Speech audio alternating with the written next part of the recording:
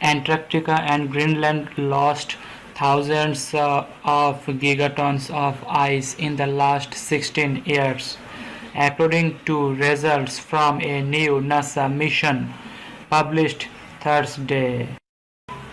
Scientists reported that the two land masses have lost 5,000 gigatons of ice in that time period, which is enough to fill Lake Michigan.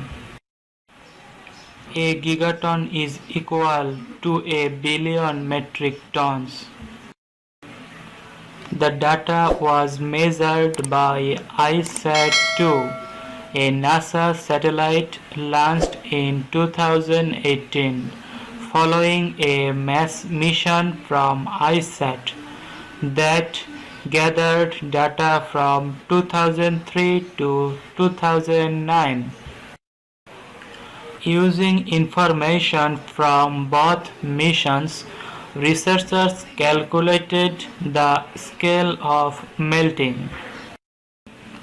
The National Oceanic and Atmospheric Administration (NOAA) said last week that Arctic ice reached its second lowest extent on the record in 2019.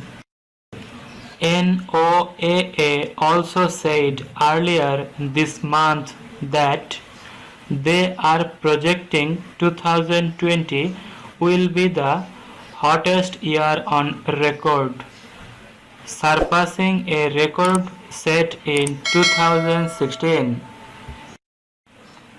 The loss in Arctic ice is expected to result in rising sea levels globally. It will reach us eventually here, even though it's really far away and hard to think about, said Helen Flicker, a glaciologist with the Scripps Institution of Oceanography at the University of California, San Diego, told NPR. How much ice we are going to lose and how quickly we are going to lose it is a really key thing that needs to be understood so that we can plan.